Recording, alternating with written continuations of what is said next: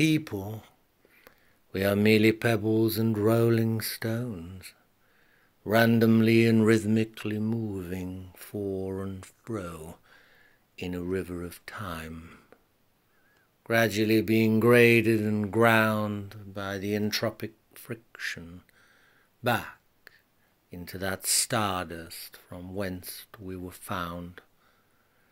Eventually it sets everything so wonderfully free, all swimming together in the one big singularity.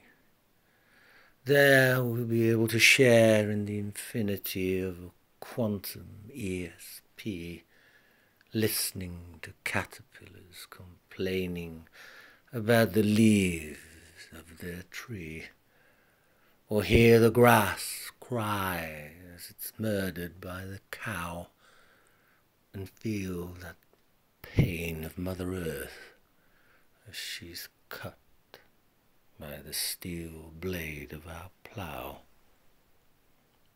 We shall share the same conscious stream while soul surfing together on a chameleon's REM dream. But coolest of all, we can lay in a salad bar and listen to all those red-faced tomatoes scream.